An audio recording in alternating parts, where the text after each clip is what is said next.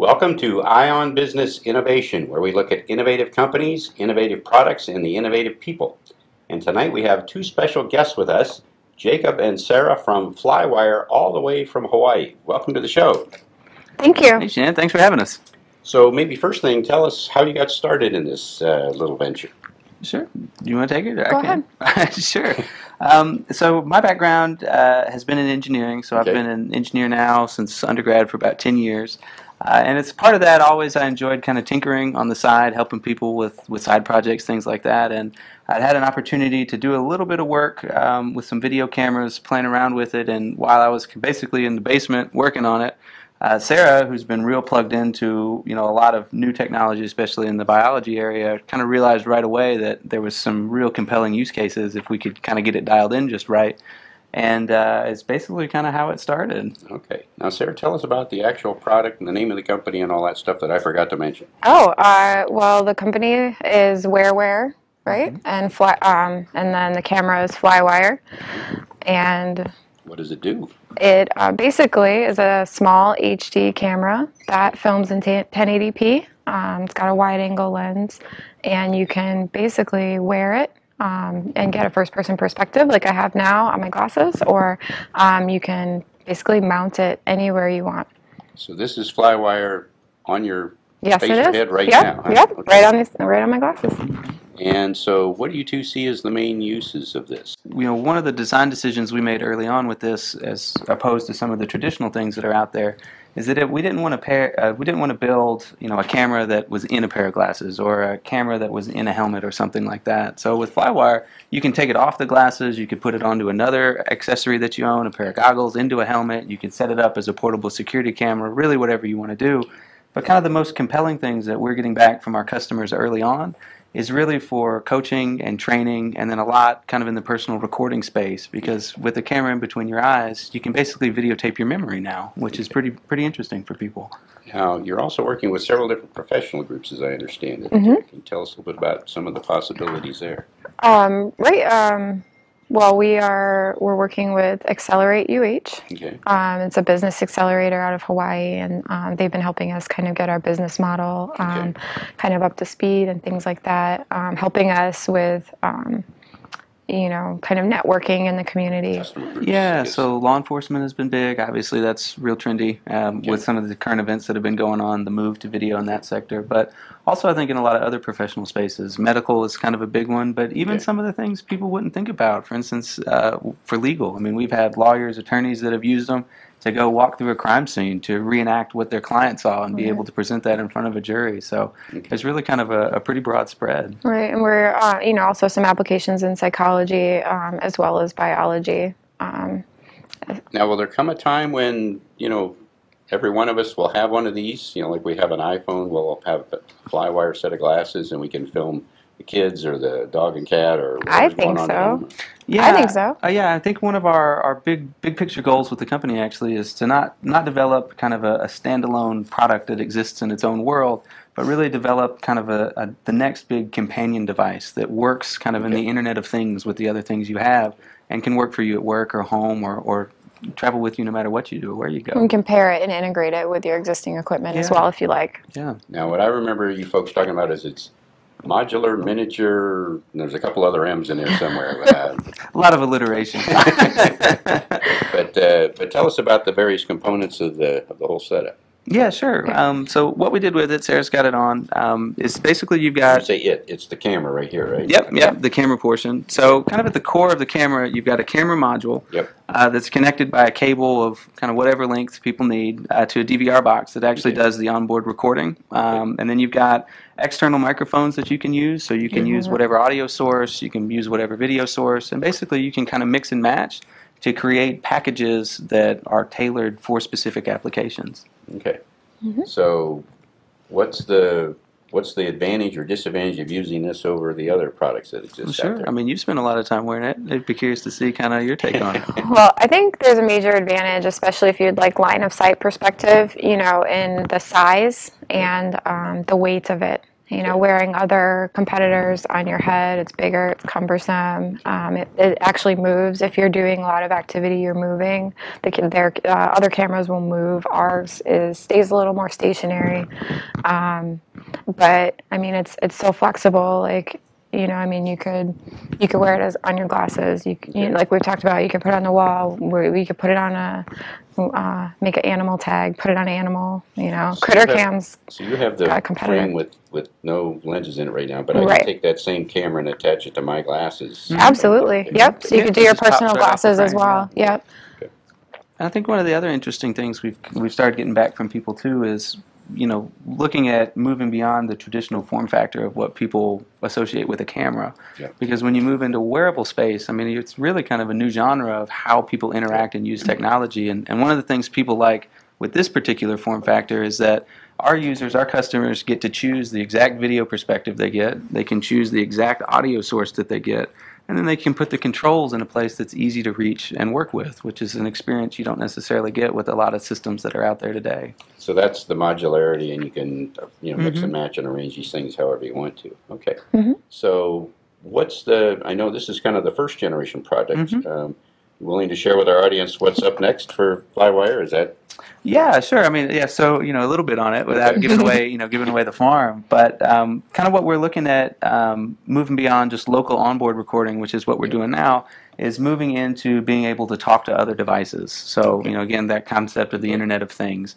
So that basically you can use a FlyWire, and for instance, if you were a doctor, you could take your FlyWire to home. I was a doctor. Yeah, you are a doctor. Medical doctor. Apologize. Yeah. So if you're going into an OR with some of the other doctors we work with, you could use your FlyWire and turn it on, and as you walked into the hospital, you would be picked up by the hospital's network, and you'd be instantly connected through the existing software of that hospital for telemedicine or whatever else you wanted to do. And then when you left work, you could go to watch one of your son or your daughter's baseball or volleyball game, and say if it was a female doctor, her husband's running late, he can pull up on his tablet and watch that game through her perspective at the same time their grandparents could throw it up with go Chromecast or Apple Play and watch it on TV. So, yeah. Now, you all have been obviously very entrepreneurial entrepreneurs. What are the lessons you've learned along the way on your path that you might want to share with our audience? We've got some entrepreneurs out there watching this. So. Yeah. As someone who's new to this type of industry, I think the biggest thing that I've learned is that it takes longer than you think it will. And it's every day. And it's every day. All day, every day. Yep. So that's mine. What about you? What about you? Right. I think, to be honest, it's a lot of fun. It's a lot of work. It's a lot of up and down as you go through it. But I think the opportunity to be in a community where you're doing new things in fun, creative spaces is really rewarding for the people that want to put the time and effort into it. Now, any final coaching messages you'd like to give to our audience? Anything you'd recommend that they do that you've learned about? Sure. You have anything off the top of your head? Not off the top. How about you? How about off the bottom? The bottom. I think honestly, one thing that really helps is doing your research, not necessarily on the product and the market and all that stuff, but kind of seeking out and surrounding yourself with a good team of advisors. People that can give you coaching and direction when you don't have all the answers. Sounds good.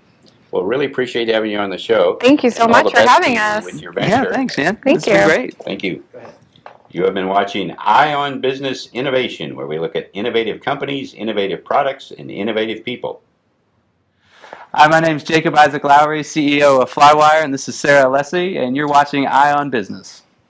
I'm Kevin McDonald, the producer and host of Eye on Business and Facets Television, and I want to thank the crew and all of you. Thanks for watching. Hi, I'm Brandon McNeil for EyeOnProductions, and make sure and keep an eye out for the Ask Dino show, the innovation segment, and the new cutting edge FACETStv.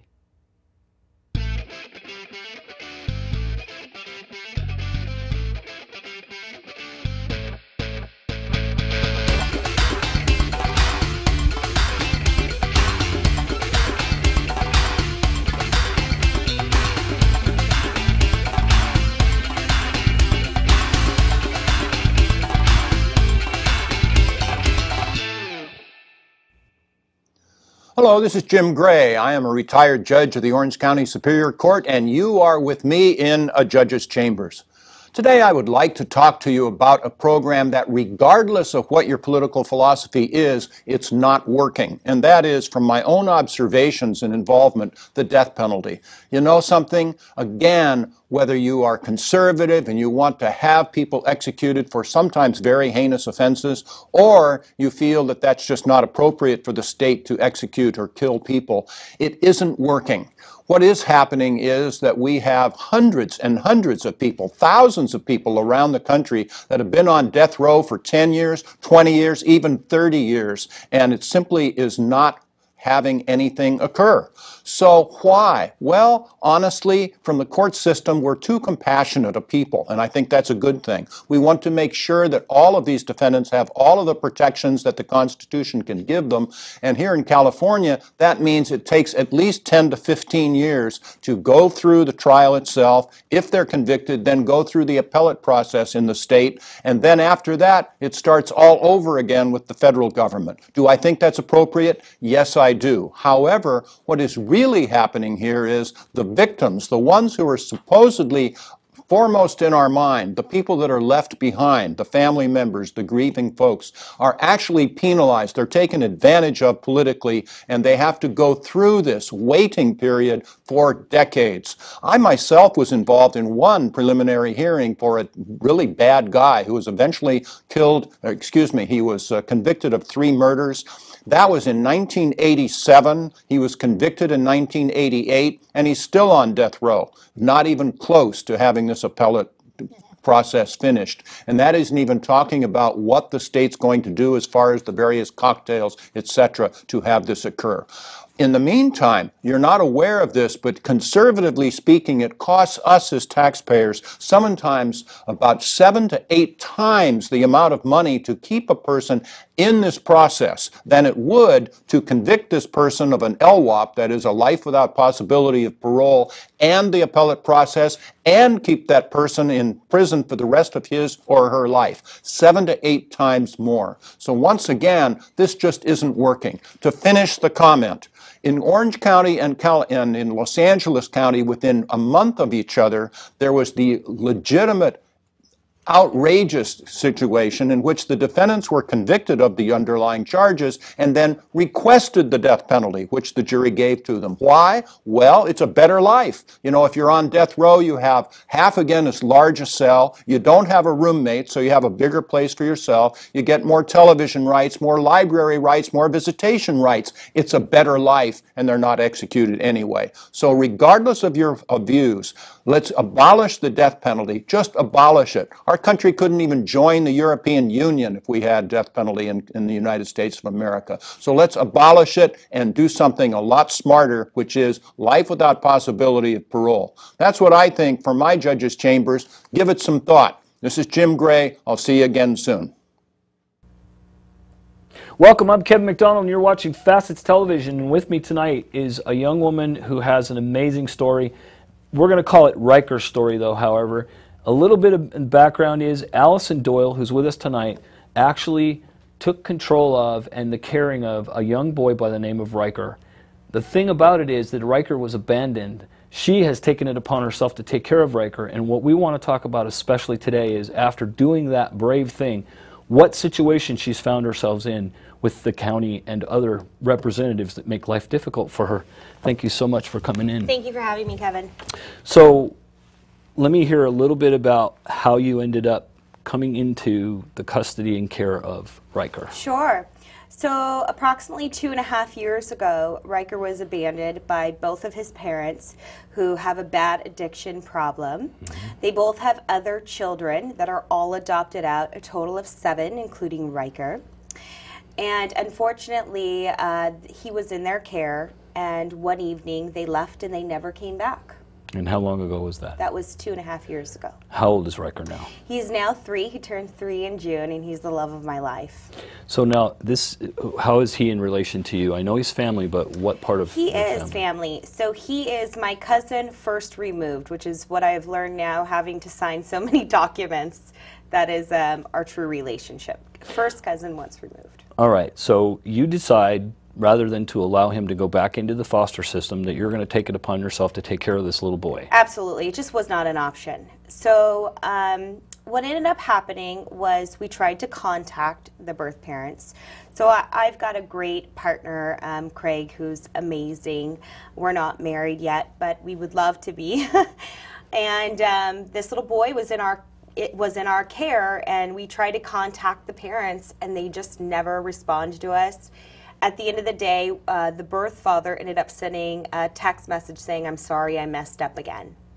And Really? that was it. That's the response to abandoning his child? Absolutely. Okay. So there were two options for us. It was one, get social services involved. What they do is they come in, they remove the child from your home, they go into a foster care, wherever that may be, may bounce around from foster to foster home, or two, move forward with an adoption. Never crossed my mind not to move forward with the adoption. He's going to stay in our family, and that's just the way it's going to be, and I will fight for him till the end of days.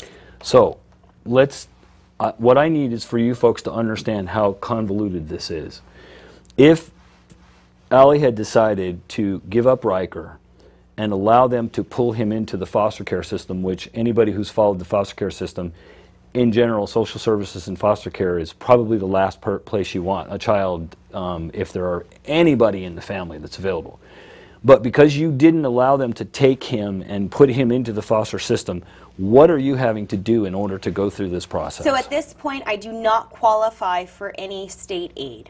So just from the state alone, I have to pay them $4,500. For what?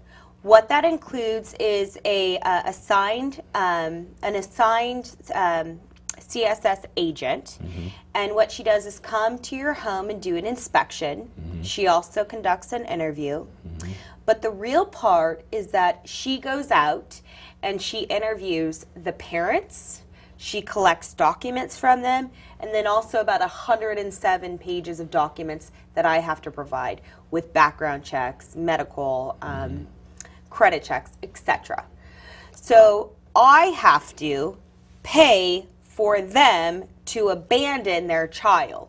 Makes absolutely no sense. So let's frame this in the way that, I mean, if you're not catching this, if the state had taken control and spent tens or hundreds of thousands of dollars of our taxpayer money to put him into a system where foster parents are paid, where they have to do all these investigations, and instead of doing a home inspection and saying, your family, here you go, and now because of the adoption situation, if you were indigent or you had allowed that situation to occur, you wouldn't be paying any of these fees. Correct. Is that correct? I could have just let him go into foster care.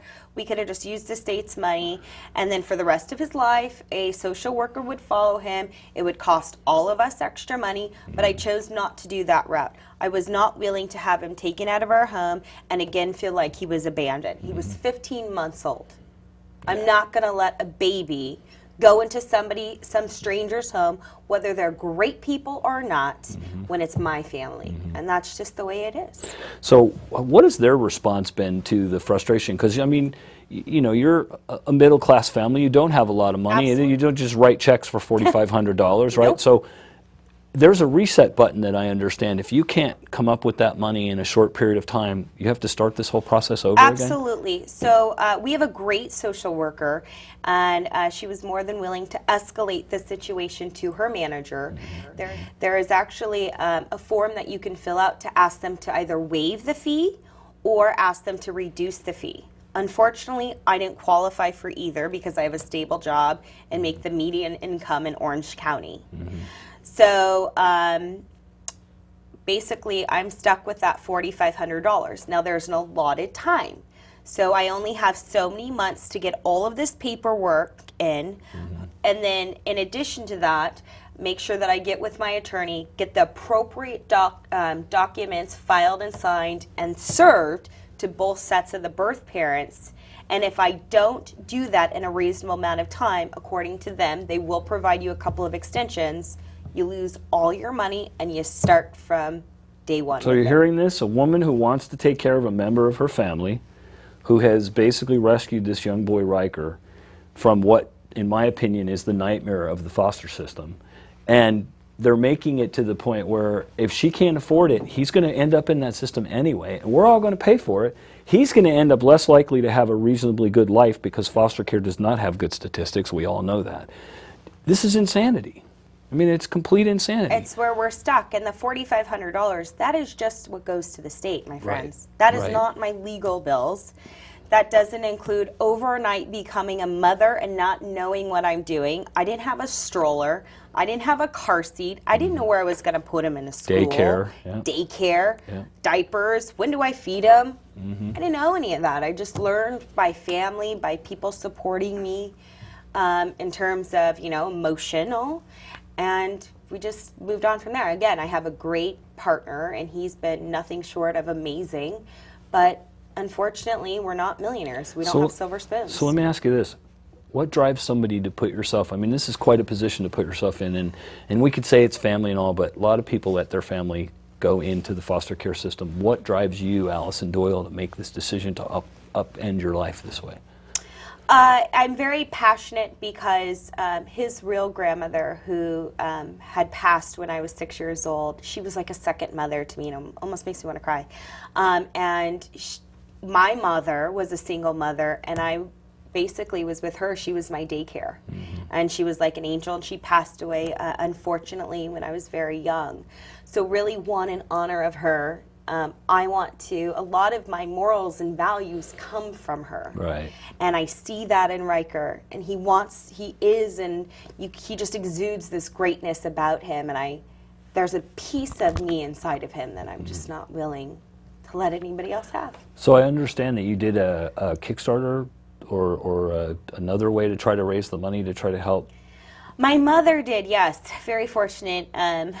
She just, you know, with all the anxiety and everything that happens every night, it's very hard to sleep. So she was so generous in starting up a GoFundMe.com site where people can donate to try to help you get out from under this and not have to start this whole process again. Yes. And so at this point, we've raised $3,000, which I am so beyond gracious for, all the support that has helped me, and I really appreciate everybody, and thanks to you for being here. Oh, no, you know what, I got to tell you, I think this is completely insane, and the idea that we as a society are allowing a system to be set up that we are doing everything we can from stopping her from doing what's right, I think it's outrageous. With that said, I want to wish you the best of luck. Thank you so much for sharing your story with us tonight. Thank you.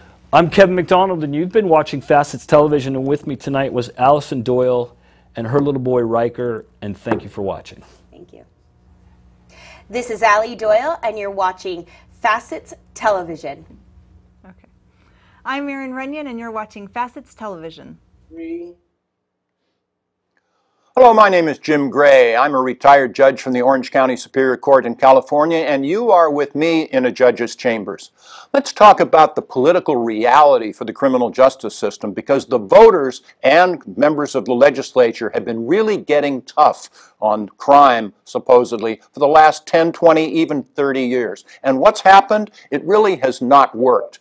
What we have really done is clog the courts, the jails, and the prisons with low-level offenders, and we are simply not realizing the fact that the tougher you get with regard to nonviolent crime, the softer you get with regard to the prosecutions of robbery, rape, and murder.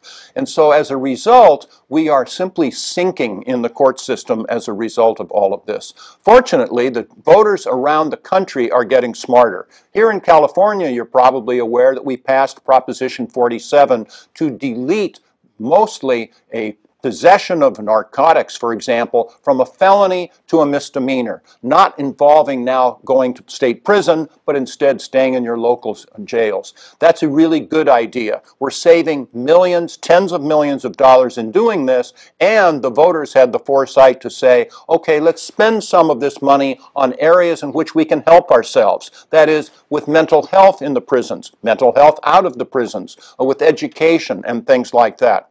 You're probably not aware of this, but you should be. Pretty much every county in our country has its largest mental health facility, namely as the local county jail, doing untold damage to these mentally fragile people. Let's stop that and put the money into resources that will actually assist them in living better, more productive lives. We can do this. We are doing it here in Orange County. I recommend it to you as well. If you're interested in your county, contact me, judgejimgray.com. I will respond to you by email and give you the information that you need. These are programs that work. They're not only more compassionate, they're better for the taxpayer, they're better for everybody except, honestly, the prison guards union. I think we can all not shed a tear for that one. So that's what I think from my judges' chambers. Give it some thought. We'll talk about this idea and more next time. Stay tuned.